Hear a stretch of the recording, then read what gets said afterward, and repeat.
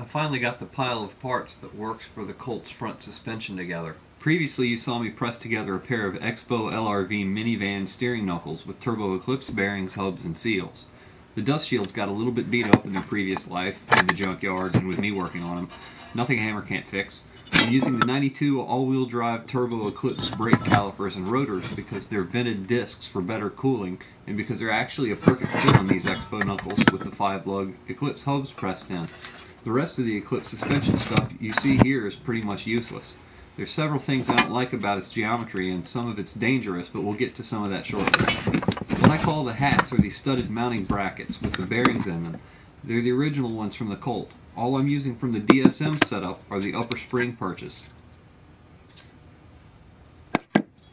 I picked up a set of KYB front struts for an 89 to 92 Mirage.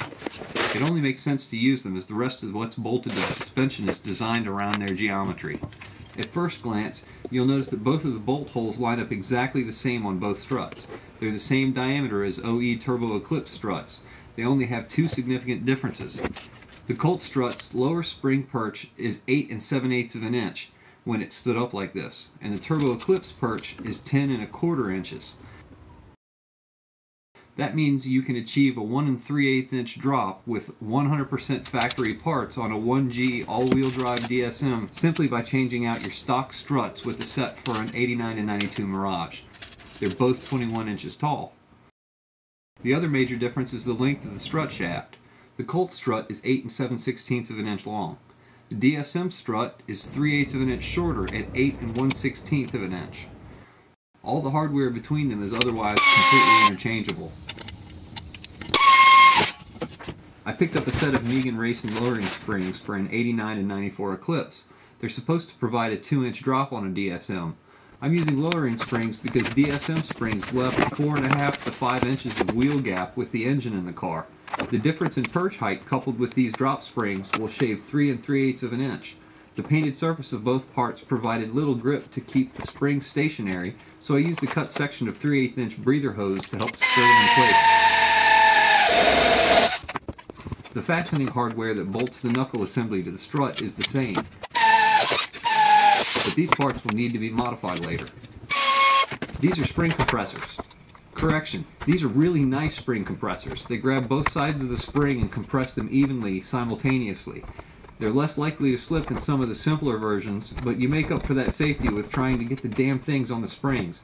It's worth the wait. You'll see how easily this comes apart. First, compress the springs with an impact wrench.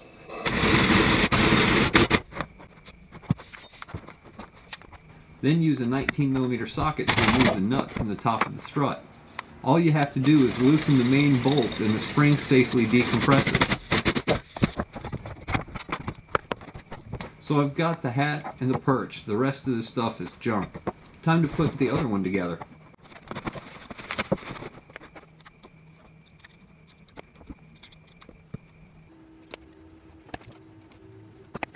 Check to make sure you've got the perch lined up with the strut. There's a sight hole in both the top and bottom perch that you can see through when it's all aligned correctly. Once lined up, install the hat and the nut to secure the assembly. Make sure it doesn't spin like it does here when you're tightening the top nut. I caught it and fixed it off camera, but just be aware it can happen.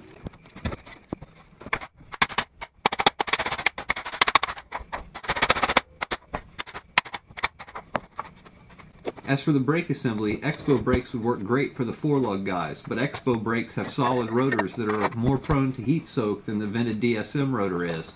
However, the 4-lug Expo hub fits a DSM axle, and that opens up a lot of options for the front-wheel drive crowd. Either one is a huge upgrade on this car.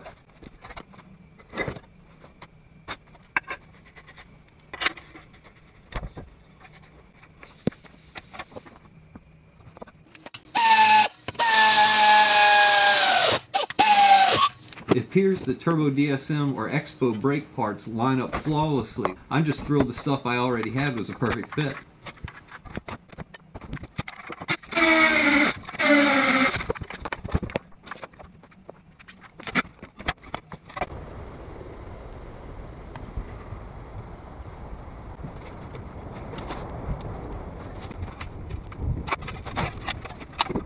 Earlier I mentioned some geometry issues caused by using DSM knuckles. The tie rods are mounted the opposite direction on a DSM. The taper for the tie rods on the Expo knuckles are oriented the same way as the original Colt knuckles and rack.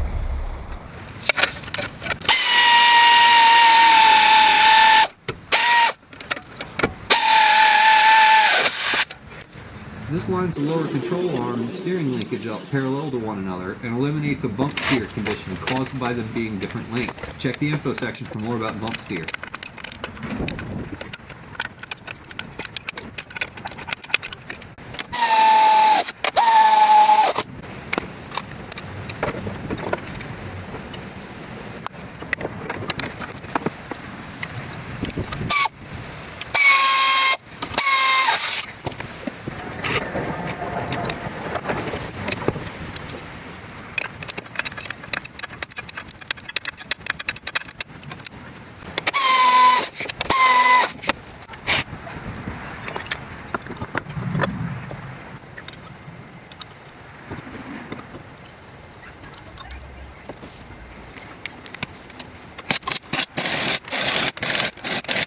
At this point it needs camber correction and an alignment, but for now I just want to see what this did to the ride height.